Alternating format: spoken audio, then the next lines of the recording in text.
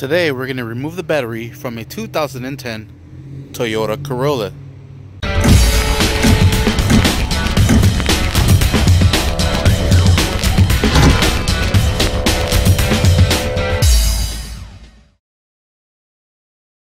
Alright, if your battery looks like this, then more than likely it's time to change it out. This battery is dead. We have to jump it all the time, so it's time to swap it out. Alright, what you're going to be needing is going to be a 10mm socket. So we can focus on that. Probably not. There it is, kinda. It's a 10. I'm just going to take my word for it. And we're also going to be using a 10mm little wrench.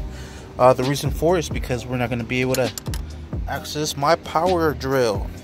Alright, so the first thing we're going to do is remove the negative terminal.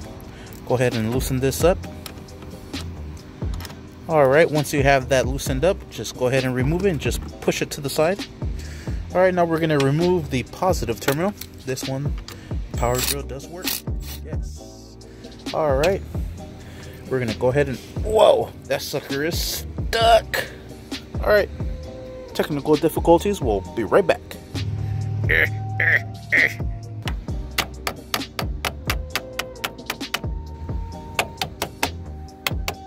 Alright, looks like we got it loose, hopefully, all the crud that fell off of it.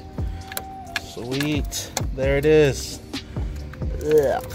Positive terminal is off. Yuck. Alright, now that we have acidy hands, let's go ahead and remove the battery clamp. 10mm socket right here. Alright, just put this one to the side. Don't want to drop it. Alright, battery clamp should just come off now. Just twist and turn, everything comes out. Put that to the ground. Out comes the battery. Sweet. And that's how you remove a battery on a 2010 Toyota Corolla. Sweet, thank you for watching. Please like and subscribe. Don't forget to hit that bell. Alright, let's get out of here before we get kicked out.